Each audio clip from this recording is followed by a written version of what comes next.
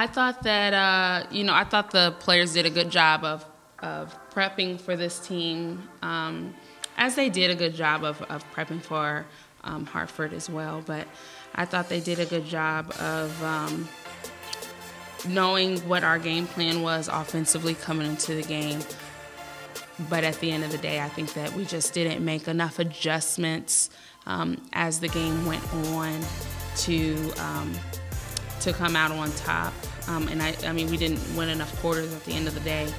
And I thought that we needed to do a better job of just executing and finding ways to get points, whether that was taking care of the ball and not turning it over, and realized, I mean, they were sagging and going under, so exploiting their ball screen defense and stuff. So there were just some things that we needed to execute on the court that we didn't. But I thought they worked really hard, and I think they're right there.